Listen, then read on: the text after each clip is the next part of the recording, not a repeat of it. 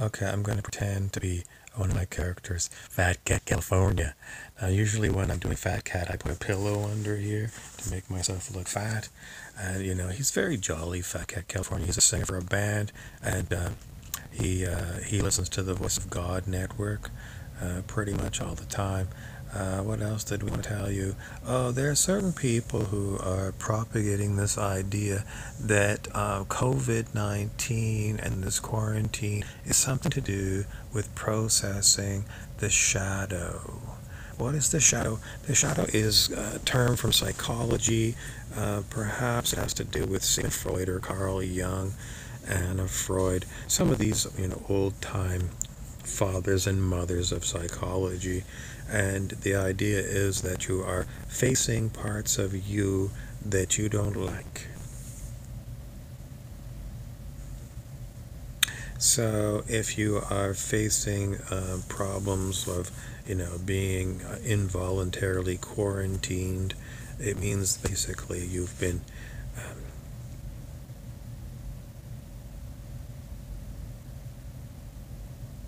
the phone has gone on the fritz. All I see is a still picture of me.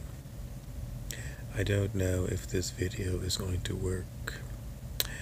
The phone has been acting up and I've rebooted it a couple of times and it's not improving. What I want to tell you is your phones are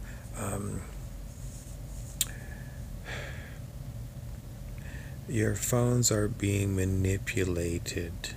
Someone else has a back door into your phone, and sometimes everyone knows already that smart TVs have the capability of monitoring you.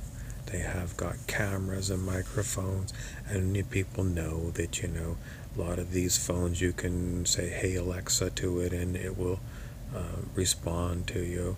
So, I mean, there is a back door into these phones, and the phones can be made to act up, mostly to annoy you. Then what you learn is pretty much everything that you sense as an emotion is manipulated.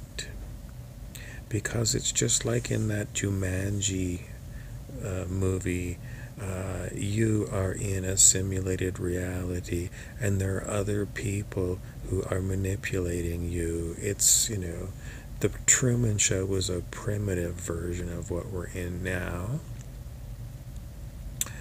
What does it feel like to be in simulated reality? Well, they're giving you simulated words through your simulated body to say. So all you really are is someone who is someone's voodoo child, a Jimi Hendrix song. So if I was going to give you a review of the Hendrix song, I'd have to play it, and I haven't heard it in a long time. But, if you like to hear Voodoo Child, Hendrix was worth listening to. Thank you for watching my strange videos. I don't want to tell you that pretty much I do them because I'm told to by the puppet masters of puppets. That was another band's album, and they're not telling me the name because, being mind controlled, I don't have the ability to pull up the memories. They just force feed me with the words. MK Ultra. No, I don't think I was put through an official MK Ultra. This is all some kind of a weird thing. But oh yeah, they wanted to go back to people who saying that this is Dark Night of the Soul, never-ending push to tell you what to say. You're never going to really understand it until you start to awaken from thinking that this is all you, and then realizing it ain't you. You are a voodooed person, and you probably have been since you were a child. And the thing is that they want the information to come out through you so other people can hear about it. They're itching my skin because maybe you're next. The depth of the evil that is in this particular simulated reality is hard to believe, but some people are given to type these words that it's, cleaning out something in your psyche. You don't have a psyche. This is all simulated psyche. And are they going to really clear this out to give you, the 5D, fifth dimension? Highly unlikely. Most likely it's just another psychological operation on you.